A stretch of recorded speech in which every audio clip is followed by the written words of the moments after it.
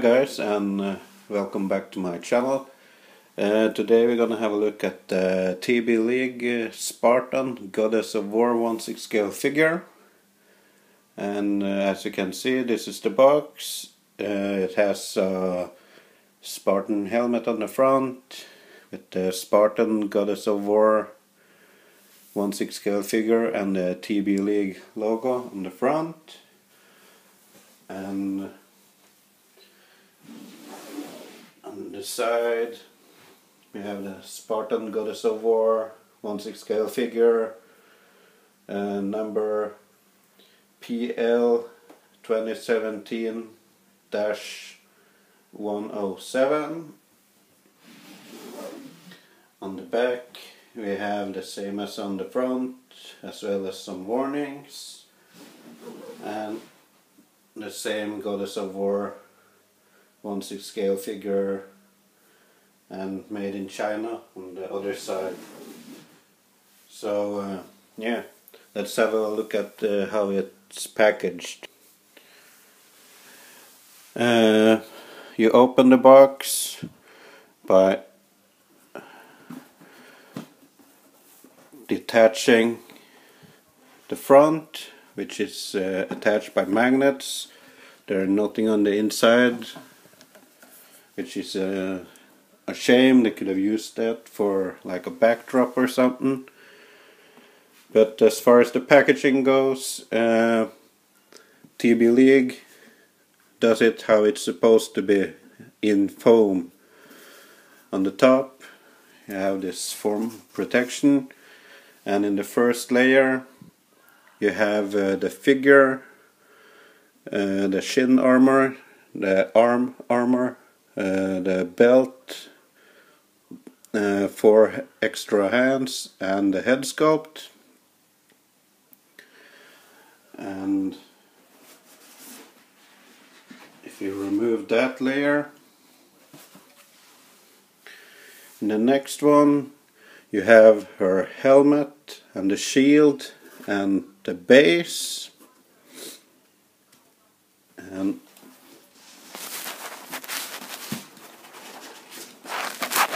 removing that layer, you expose on the bottom one her cape, the sword and the spear. And I will remove everything from the box and I'll be right back. Hold on a second. And here are all the contents in the box, spread on my desk here. And as you can see, it's quite a lot. Let's have a look at them piece by piece here. We have this cape thing right here, if I can focus. That is really nicely detailed, and it's sort of heavy too, and it looks like it will drape very well. It feels like there's some sort of rubber in this detailed pattern on the edge here. And you have these straps, as you can see here. Not sure how to put it on yet, but we'll get there. It's a red cape or cloak with this buckle on it. Really nicely done. TBLeague, they're really good at this stuff, and the fabric feels really nice and heavy, and it drapes well too. So yeah. Next up, let's have a look at the belt. It is really nicely sculpted. if I can shine some light at it. You got this pleather, I think it's pleather, can't believe it's not leather, but yeah, and it's and you just wrap it around her waist and tie it up with the string. And the belt is plastic and really flexible. You get sculpted details all around the belt, painted in like a brass paint and blackwashed. Looks really good. These pieces on the bottom of this skirt pieces are like metal ribbons, and yeah, look really good. Then you have these shin guards. You got two of them, but we'll have a look at one since they're sort of identical, just mirrored. You got nice sculpting details, painted in like a brass sort of painting on black paint. They even marked them right and left. This one is the right one. If it's not the wrong one, no, it's an R. Really nicely detailed and blackwashed, and you get this pleather strappings with hooks. You just hook on. Two of those. Very nicely done. I like their work. Then you have the arm guards that you just take off the hands and slide on. They're done the same way.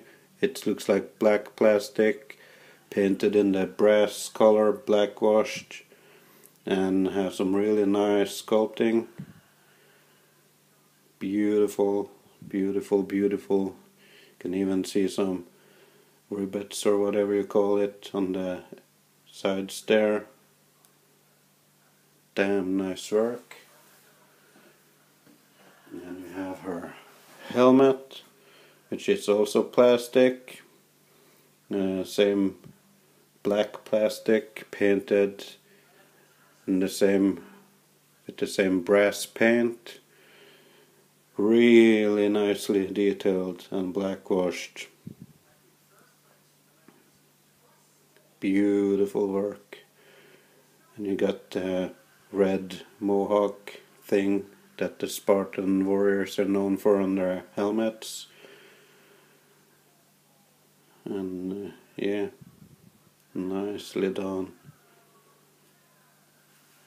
I'll try to put everything on the figure and show it in the final section. You also have the shield, which is plastic, painted with a sort of goldish looking color, with tentacles, or yeah, it has to be tentacles. I don't see any snake heads, or maybe there are snake heads there. Yeah, they're probably snakes. But yeah, nicely done with some battle damage on it. Clearly been taking a few blows by a sword or something. And on the back you got the handle and the strap. Painted like, you can see the wood grain is sculpted and painted and probably given a tiny piece of blackwash. But very nicely done.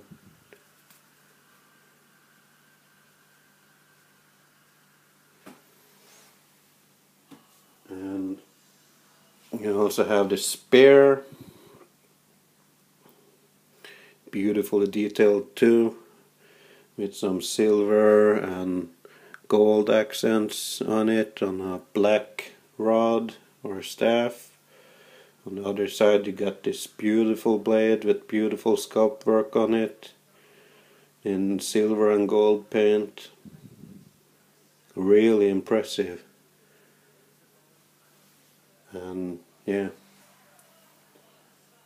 and for the last piece of weapon accessory, this is the impressive part. This sword is all metal. Yeah, it's metal, believe me, and it's almost kind of sharp too, but very pointy. You can definitely stab someone in the eye with this.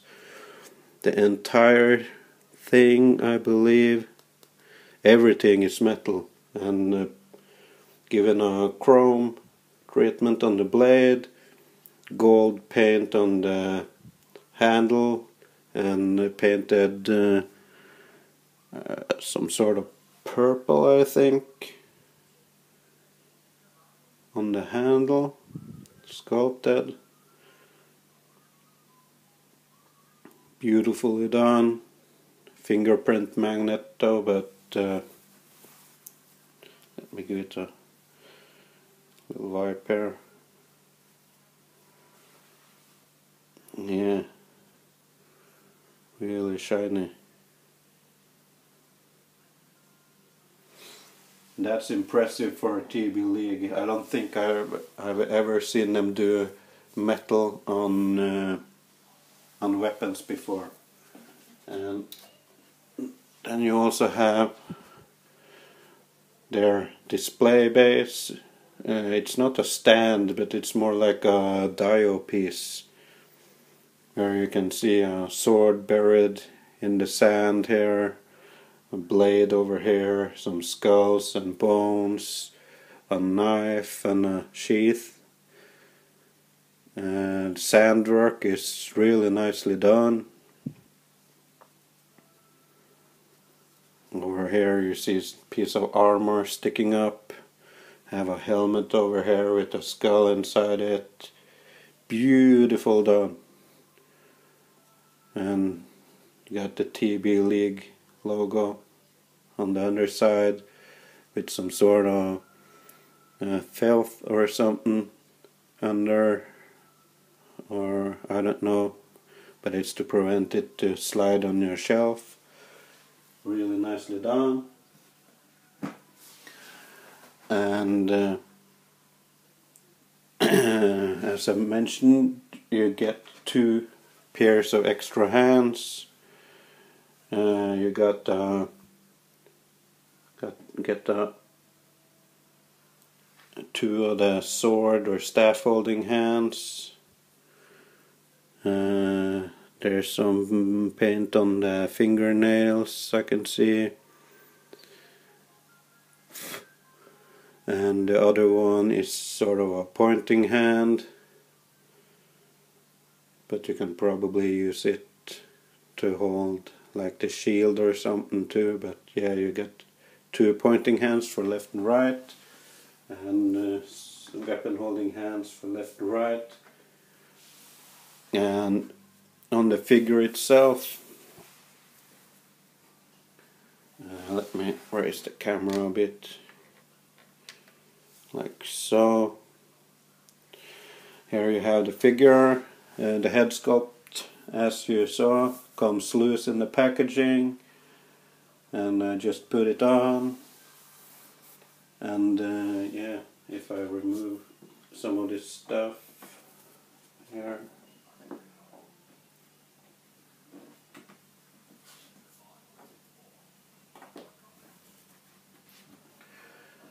sorry about this, but yeah, here's the figure.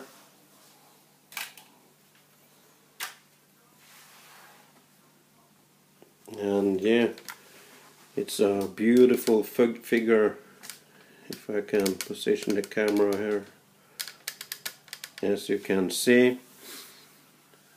Don't ask me how they got this top armor on, but it's probably been put on and shrunken or something, I don't know. But yeah, you got the chest armor piece, you got the fabric stuff under it and around her waist.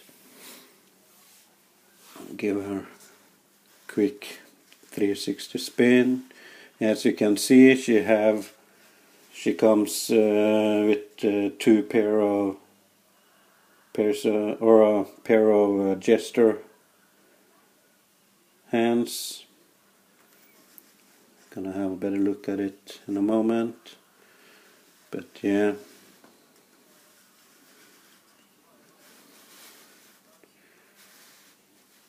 That's how she looks. Let's bring her closer to the camera.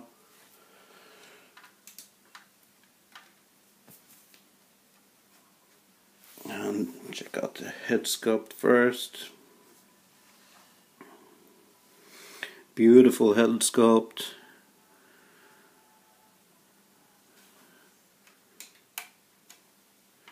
If the light can catch it.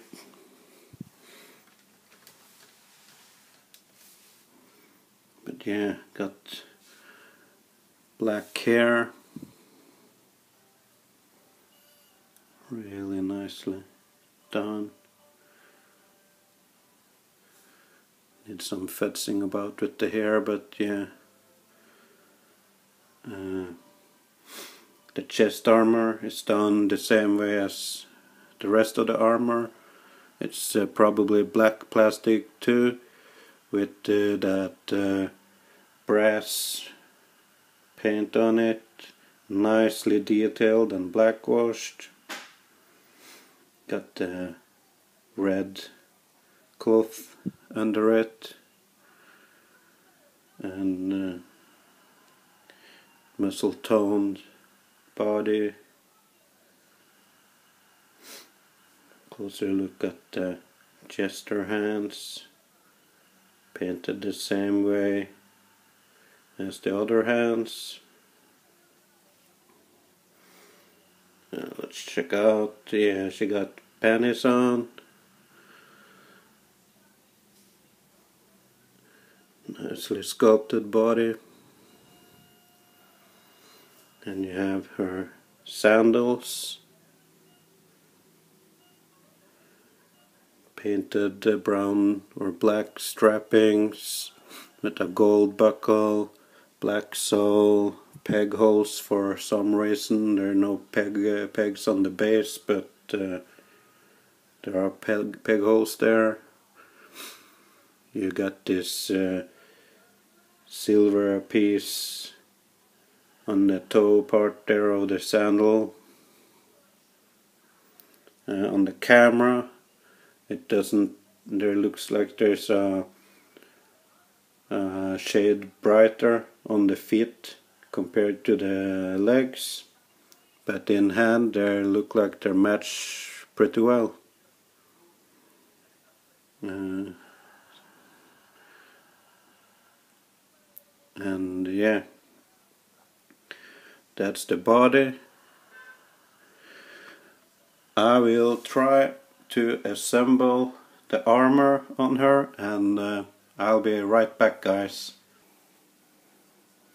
Okay, then after about 10 minutes of fiddling with the outfit, I managed to get all the armor and stuff on her, and the hardest part was actually the cape, because of the strappings that needs to go around her arm and connect under the armpits.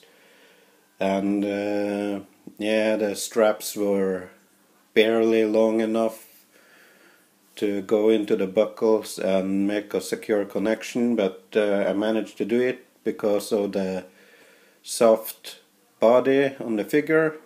So everything was pliable enough to actually make it, and this is the result. I put on both the weapon holding hands to hold the shield and the spear, and as you can see, the other pairs of hands are on the side there along with the die-cast sword.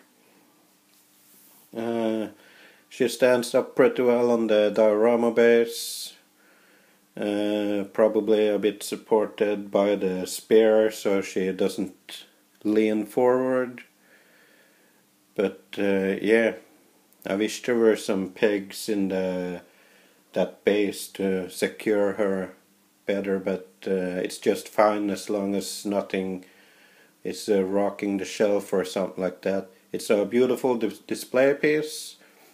TBLeague has done it again.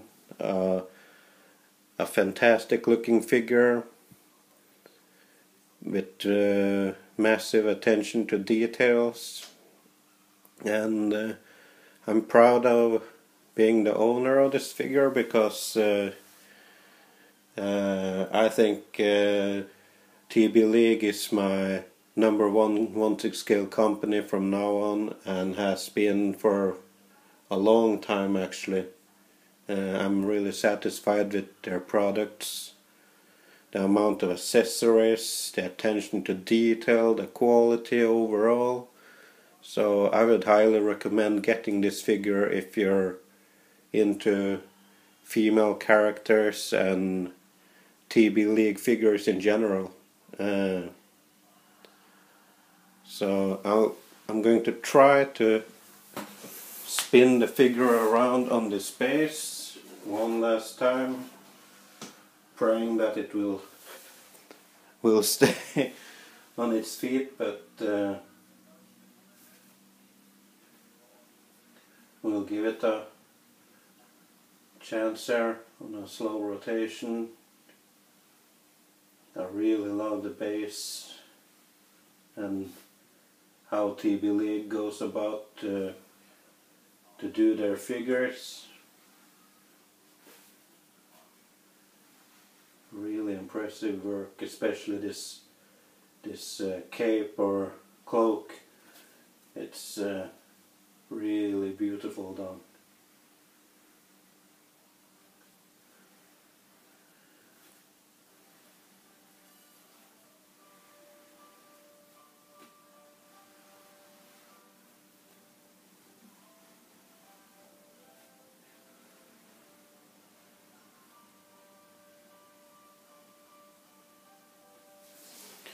There, yeah, that was my review on the TBLeague Spartan Goddess of War figure. I hope you enjoyed it. If you liked this video, please give it a thumb up, and if you haven't already, please subscribe to my channel. And as always, go nuts in the comments, and I'll catch you on the next one, guys. Bye bye.